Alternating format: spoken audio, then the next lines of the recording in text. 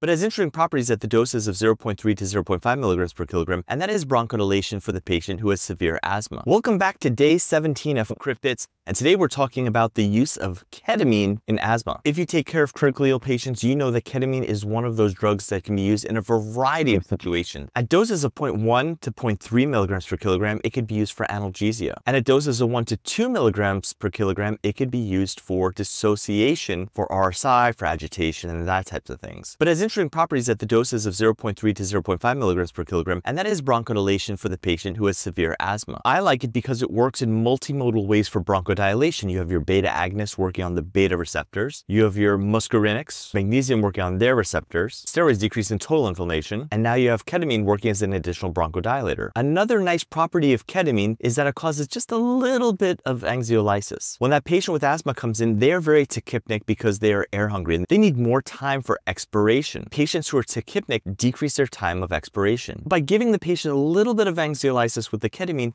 you are increasing the amount of expiratory time, allowing them to get more air out. So you get bronchodilation and you get a little bit more expiratory time. And that's why ketamine is a great adjunct for patients with status asthmaticus.